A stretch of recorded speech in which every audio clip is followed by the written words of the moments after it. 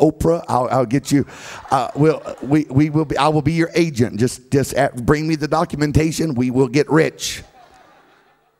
Because women know how to go to the brink of the death in the natural, God uses in every gifting, say word of knowledge, word of wisdom, gift of faith, discerning of spirits, tongues, interpretation of tongue, prophecies, healings, miracles. In all of the giftings that are supernatural, God uses your human personality and your human giftings to match his calling in your life. Does that make sense? So if that's true, then women are more susceptible to know how to travail and intercede. That's why there seems to be more female intercessors than male intercessors. I don't believe it has anything to do with the call of God being less on men, but I believe that it is easy for women to get emotional. And it is easier in some cultures. Now, my family, it's completely different. I'm the emotional one. Oh, and my wife's the one over here saying, give me facts, give me facts, give me facts. I'll call her, baby, oh, this is what's happening. She says, calm down, what's happening? Okay, give me facts. What, you know, and we're kind of confused. She says that God gave me that so I can minister at women's conferences because I think with the left side of my brain, she thinks with the right side of her brain.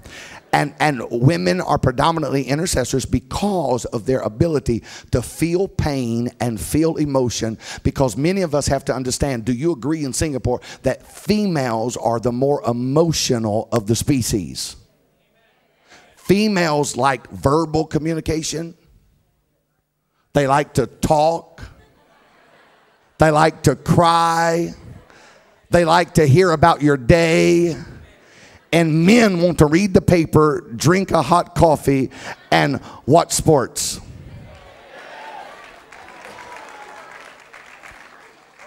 And the woman, she's been at home all day cooking, cleaning. You've been in traffic 12 hours. You come home and you're walking in and you go, And she said, hi, how's your day? Guess what I did? Look what the kids did. Here's their grades. Here's this homework. What do you want for supper? Where are we going to go tonight? You want to go with me out? You want to go to a restaurant? You want this? How do you feel? I feel good. I feel sad. I feel this. You want to see my mother? My mother's coming to visit. You want this? When are we going on vacation? Can I buy this? You like this new dress? You want to see my new dress? You want to come here? And the men are sitting there.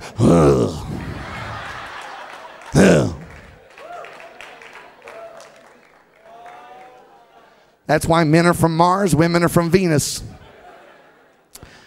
And women are the more emotional, but you put it in church. When you look at praise and worship, when you look at intercession, when you look at worship, who are the most predominant worshipers and the most predominant prayer warriors and the people that God uses more emotional in even the church culture are women, because it is their natural proclivity to be emotional. So it does not mean that they are more spiritual than men. It means that God normally uses men to do the work of the ministry, and he uses women in their emotions to birth it. So the women become the mothers and the nurturers, and the men become the husbandmen or the laborers. That's the divine plan. You're not hearing me. You're not getting it. The women become the nurturers and the mothers. Does that mean men are not intercessors? No, I didn't tell you that. I'm an intercessor, but I'm talking about predominantly, probably about 75 to 80%. Women are the mothers and the nurturers, and then the men are saying, okay, how are we going to get a building? How are we going to pay for it? We got to have new Sunday school rooms. We're having problems with parking. We got to do this. We got to raise funds to send our mission trip over here. And they're thinking about how we going to do it. And the women over there go, oh, Jesus, Jesus, Jesus, Jesus, Jesus. And it works together if you don't fight one another.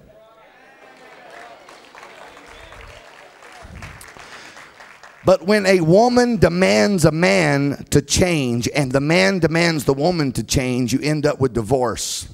Because we can only change everything. You cannot change your nature. A leopard cannot change his spots.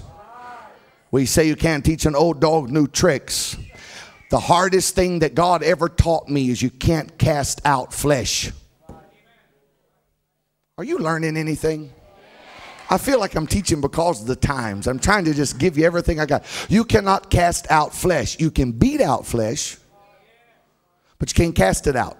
You cannot change your true nature, who you really are. God made you. I go back to my sermon last night. You are the miracle. God made you a peculiar way. And if you're not being fulfilled the way you are, you need to find the plan of God for your life, because you may be trying to force something to happen that was never the plan of God in your life in the first place. That's why it's important to marry the right person and to not be unequally yoked together. And I just want to go on record that I agree with teaching the young people that they don't need to casual date. Because when you're kissing on just anybody, you're sharing spirits. And you're meshing spirits. And you're doing a Hollywood carnal culture. And you're bringing it in the church. Oh, it just died on me in here now. And what happens is, it is imperative that you marry the right person, because I don't want people to raise hand, but there are people here that their marriage happened before God. And now what God has joined together that no man put asunder. So now they're trying to make do with the situation that it may not have been. They may not have married somebody that was completely the will of God for them. But now that they've come in the kingdom, the Lord can take a bad situation and turn it around. And what the devil meant for evil, God can turn it around for good. And I believe that. But I'm telling you, you'd be so much further alone if you would let God give you somebody that matches your gifting, your personality, your calling, and your passion.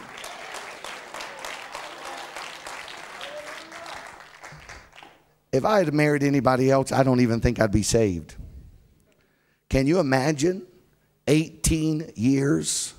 This woman has went with me to Africa, to India, to the Caribbean, to all over. She's washed clothes in a muddy bucket of water with a washboard in Guyana. We've lived, and when we went to India to start that church, we took $600 US a month and rented a room in a Hindu family's home. We didn't have a house. We rented a room with a bathroom and lived with a Hindu Indian family for 6 months. No air conditioning, no fan, no hot water. My wife's beautiful and intelligent. I put her through some stuff. But I married her so young, and it was the will of God. She didn't even know she was suffering. She thought everybody did that. People ask her, they're like, oh, Sister, we feel so sorry for you and your husband's always gone. She's like, I thought everybody did this. It's just because she fits me. What if I'd have married somebody that sits home crying every time I leave, and you can't leave me, I'm lonely, and I need you, and you're my husband. Oh, get over it, dear Lord.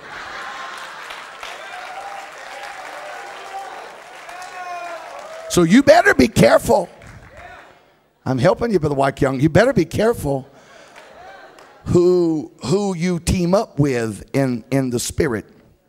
So women predominantly are our intercessors. So when I begin to deal in a few moments with mood swings and emotions, I told you all that in a positive way so the ladies, the sisters, don't get mad at me.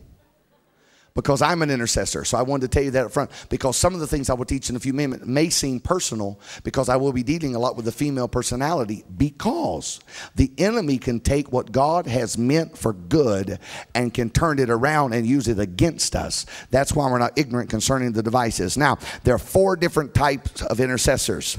There are general intercessors. General intercessors. This is what I said earlier. The general intercession, people that intercede, like coming and putting your hands on the maps and the nations, and every so often you pray for the world, pray for the nations, pray for your neighborhood, do prayer walking, do prayer mapping. That's general intercessions. That's really not a travail. That's not an instant thing that just hits you and that you birth, but it's a general type. It is effective, it is intercession, but it's more in a general format, number 1. Number 2, crisis intercession. Crisis intercessors can't pray a list if you paid them. They can't pray the Bible if you paid them. And that's one thing I'm always telling intercessors. Read the word, read the word, read the word. Because crisis intercessors, they pray basically out of emotion and out of needs. They just wait until it hits them and then Katie bar the door, here you go. Just crisis intercessors, they wait on the burden to hit them. The negative of a crisis intercessor is when they don't have that heavy crisis on them, they have a difficulty being consistent with normal study and normal praying. Oh, I just hit somebody. I think I'm helping somebody right now. A crisis intercessor, because it's so powerful and it's so, you get yoked and it's God praying through you, and there's this power and anointing that when that lifts, it's kind of boring just sitting around and opening the word. The Lord is my shepherd, I shout, I walk, da, da, da, da, da. And then you're praying the list. I named this person, I named this person. To some people, that's as deep as they ever get. But if you've ever been an intercessor, a crisis intercessor, like my mother, and she prayed and an angel touches her son halfway across the world, you know, that's pretty powerful. But the problem with that is how when that is not there, you still got to pray. When that anointing to pray and that travail to pray and that emotion to pray is not there, you're still called to pray. I would that men would pray everywhere. that all men would pray every way. Pray with